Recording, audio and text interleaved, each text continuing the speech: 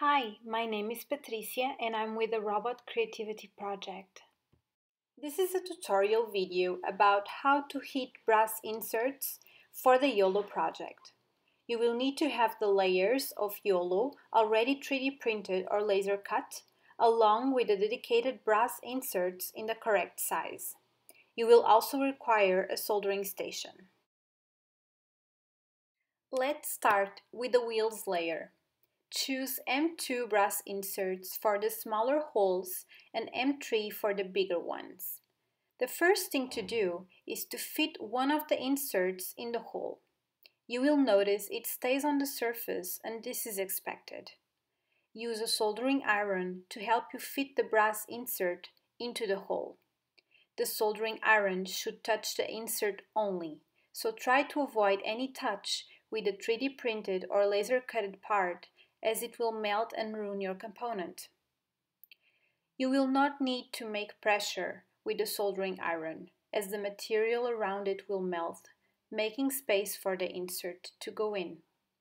If you see that it does not slide easily, try leaving the iron touching the brass insert a little longer. As soon as the brass insert is fully inside the hole, it means you are finished and you can go on to the next insert. Go ahead and repeat this process until you are done with this layer.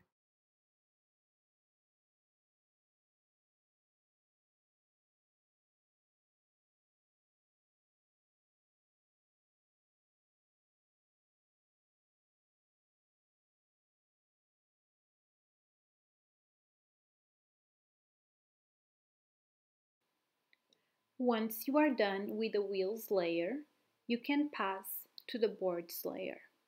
Again, fit the inserts one by one in this layer.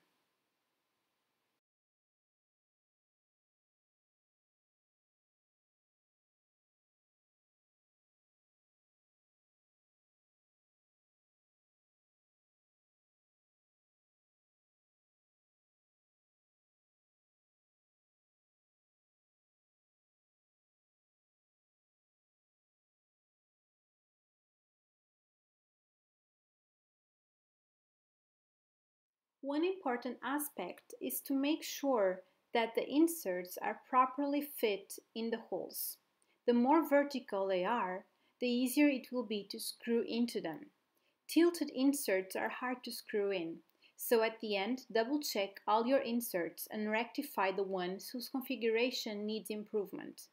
Use the soldering iron to help you correct the inserts. And this is how you heat brass inserts.